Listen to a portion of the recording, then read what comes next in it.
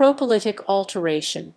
Propylitic alteration is the chemical alteration of a rock caused by iron and magnesium-bearing hydrothermal fluids, altering biotite or amphibole within the rock groundmass.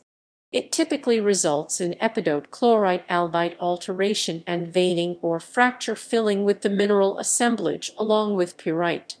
The alteration occurs due to hot fluids that have a high sodium ion composition.